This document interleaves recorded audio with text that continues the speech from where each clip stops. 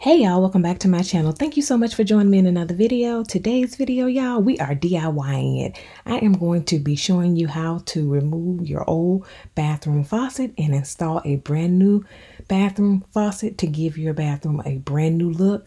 And actually, I did this all by myself, y'all. I'm so excited by how everything turned out. So I can't wait to show you how I did it.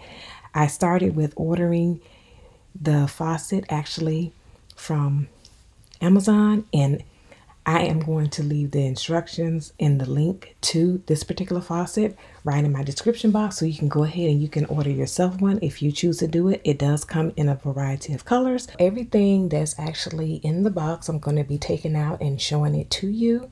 This of course is the faucet.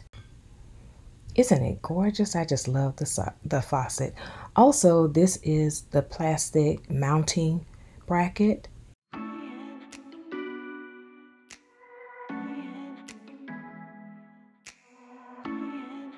And this is actually the plug. It's a spring plug, which is the drain. I wasn't able to install the drain, y'all, because I wasn't able to remove the nut and bolt that's actually up underneath the sink. I just didn't have enough strength to do it. So we just bypassed that and kept moving. These are the two plastic mounting nuts.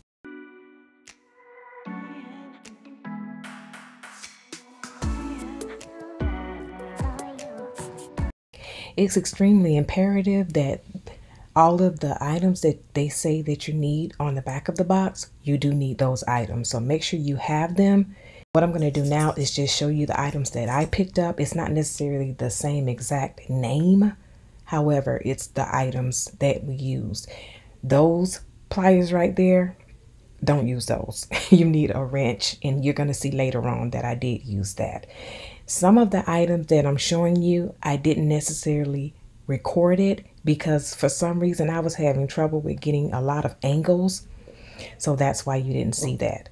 But here we're actually turning the water off. Before you start any project that's dealing with water, make sure that the water is turned off.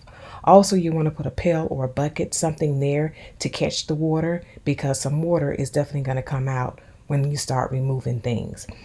The one that you see me removing right here is actually plastic, so it doesn't take a lot of power to remove it. So you don't need a wrench or anything. Just use the strength. Just put some elbow grease into it and go ahead and remove it. And if you're enjoying the video so far, please don't forget to give it a big thumbs up. Because remember, if you want to see more DIY projects like this one, we have to push this video, y'all. Now, this is where I would actually be removing all of this, so I can go ahead and get that drain stopper removed and the new one placed in. So because I wasn't able to do that, I did go ahead and clean it, because you can tell it was pretty filthy. So I did go ahead and clean it out. Now we're going to go ahead and remove the bolts from the sink, which is actually the water. It's the hot and the cold side of the water. So those you saw on the box, but you can see that we already have those, so we didn't have to buy a new set. You start by using a wrench just to untighten it, and then you can just use your hands to go ahead and completely screw it off.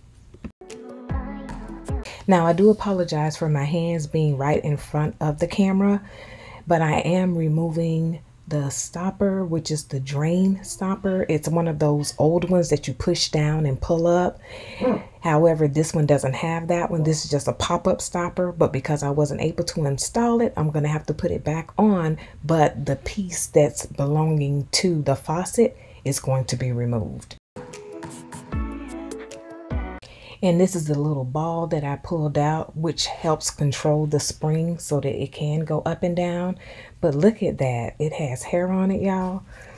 I'm sorry if that grossed anybody out, but I just wanted to show you. This is real life over here, y'all. Y'all know I try to show you everything. So I had to go ahead and loosen up the nuts. And actually, this is the part that's holding the faucet down. So I'm going to go ahead and continue screwing those out with my fingers.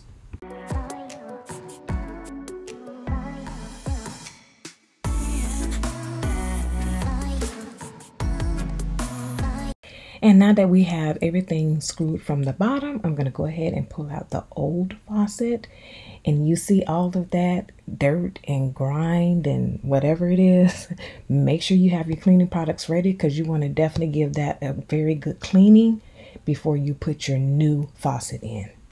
And if this is your first time clicking on one of my videos, hello, my name is Taryn, and on my channel you're going to find motivational cleaning, laundry motivation, home decor, declutter and organization, also DIY rental friendly projects. So if any of this interests you, I do hope that you will go ahead and click that subscribe button and join my YouTube family. I would love to have you. Also follow me over on Instagram, Getting My Life Together 50. I would love to have you there as well. To all my returning subscribers and all of my subscribers that show up for me each and every week, y'all know I love y'all to the moon and back.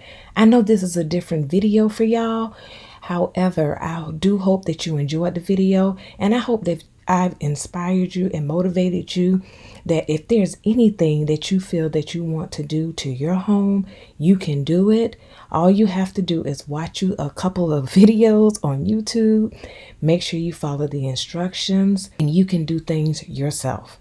I did it and everything turned out nice. Let me know down in the comment section how you like it, and I'll be sure to leave a link of my last DIY project.